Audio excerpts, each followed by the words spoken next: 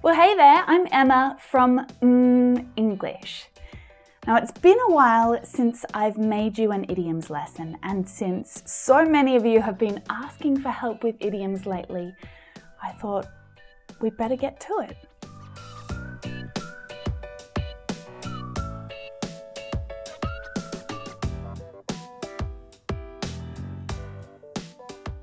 There are just so many English idioms. Do you remember what they are? They're phrases whose meaning is different to the individual meaning of each of the words in the phrase. They're a really tricky part of learning English. There's lots of them, thousands. And some idioms are more commonly used in some countries, but not in others, which is a little bit frustrating when you're trying to learn them, right?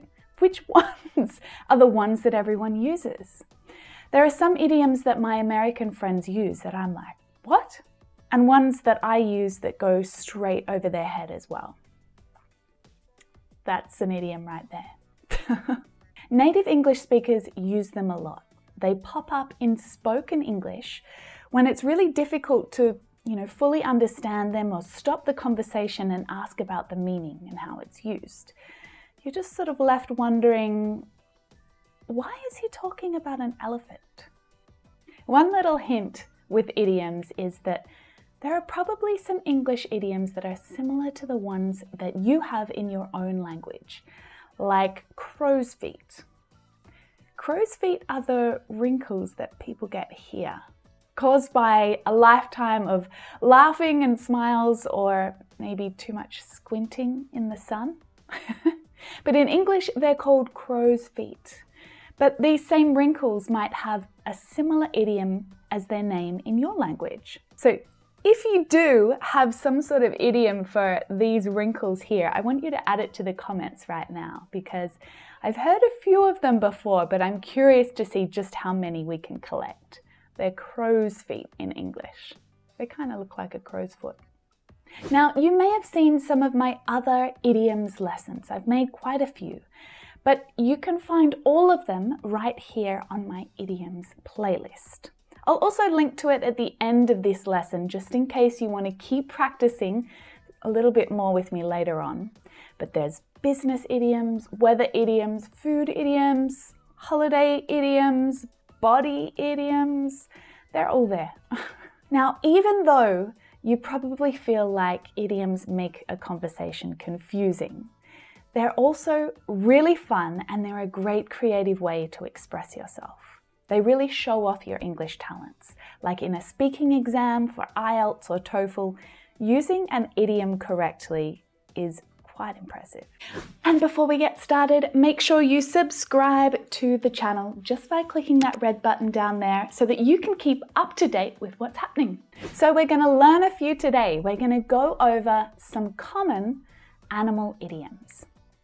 Starting with this one. It's raining cats and dogs. Now, it's raining cats and dogs doesn't mean that cats and dogs are falling out of the sky. It means that it's raining. And it doesn't just mean raining, it means raining really hard. It's heavy rain. I think we'll have to cancel the bike ride. It's raining cats and dogs out there. It's really raining. Now, to be totally honest, I don't really use this idiom that much, but I come across it all the time in books, so I wanted to include it here for you. Usually I would say it's bucketing down if it's raining really hard. But if it's raining cats and dogs, it's probably best to stay inside. Now, speaking of cats, who let the cat out of the bag? This idiom is used to talk about revealing a secret. Now, just imagine your sister told you that she was flying home to surprise your mum for her birthday. It's a secret, right? You can't tell your mum because it wouldn't be a surprise. If you did, you would let the cat out of the bag.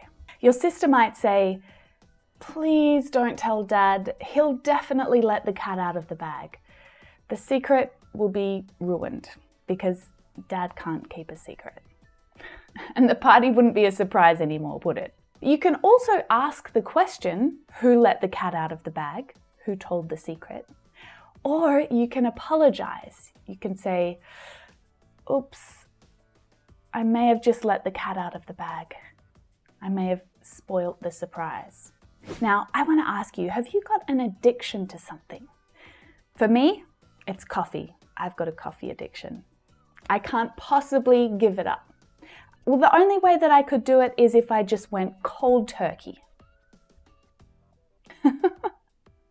Now, this one doesn't make much sense.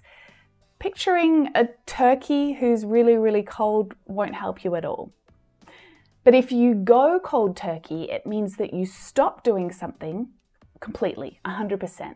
And we usually use it to talk about quitting addictions, like smoking, coffee, drinking, even social media addictions. We all know someone who's addicted to their phone, right? Or maybe you are. Maybe you're addicted to your phone. Maybe you can't put it down. If you are, maybe you should think about going cold turkey for a while.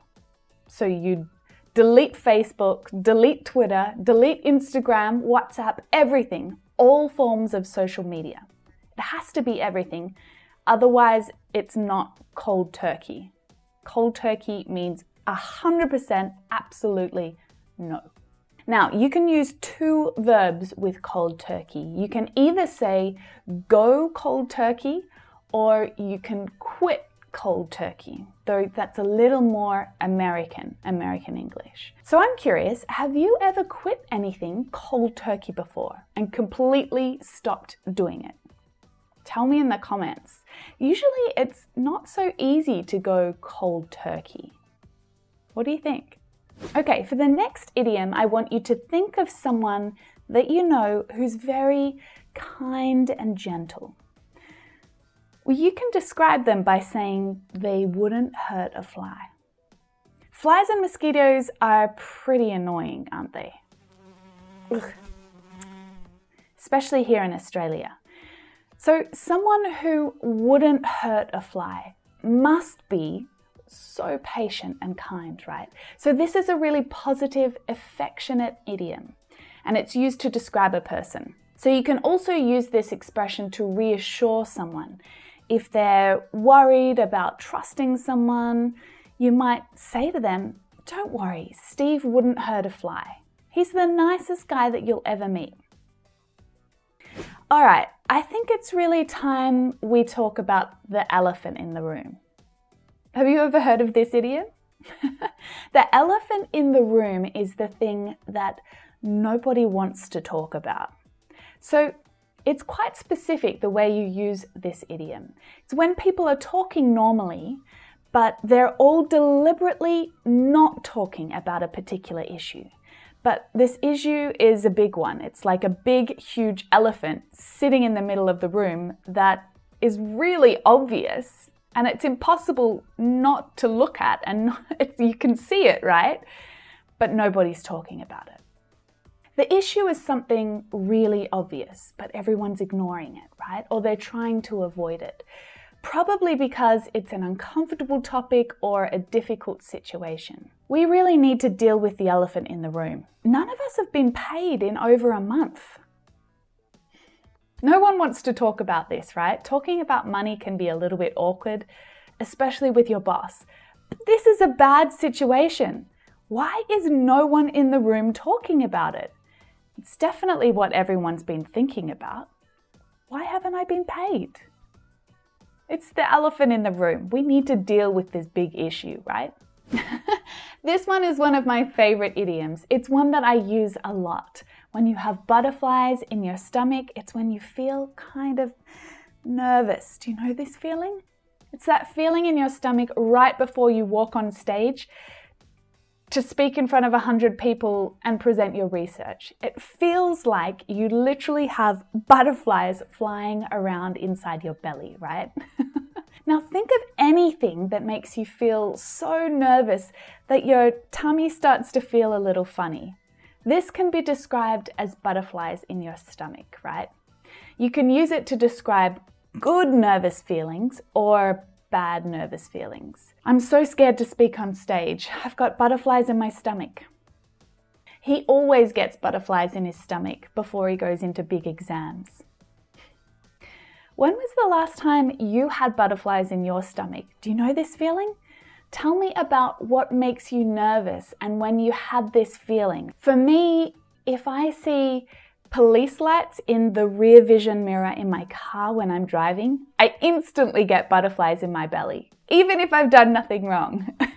You can say stomach or belly here. Belly is just a little more informal. It's an informal way to say stomach. Now, you might also hear people just say, I've got butterflies, and they're talking about this same idiom. Unless that person has a jar of butterflies with them in their pocket, then they might be saying it and literally mean it. But that's unlikely, right? So here's the next idiom, a fish out of water. Now, if you see someone who is uncomfortable in a specific situation, like your grandma if she walked into a nightclub, then they look like a fish out of water.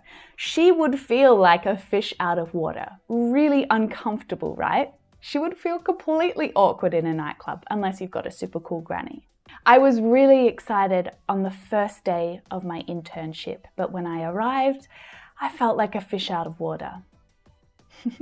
Or maybe when you get invited to a party, but everyone is a native English speaker, you might feel a little like a fish out of water there. Okay, we've got time for one more idiom. To open a can of worms. Ugh. Imagine a can full of worms. It's full of long, wriggling, squirming worms that are all twisted together. Ugh. So when you open that can of worms, you're going to have a big mess. They're going to go everywhere. It's probably going to be really difficult to clean up and try and catch them all, right? You'll have a lot more problems than when you started. It's easier when they're in the can, but if you open it, there's going to be problems. Don't ask them about the argument. You'll just open a can of worms. Or let's not talk about raising prices. We're just going to open a can of worms.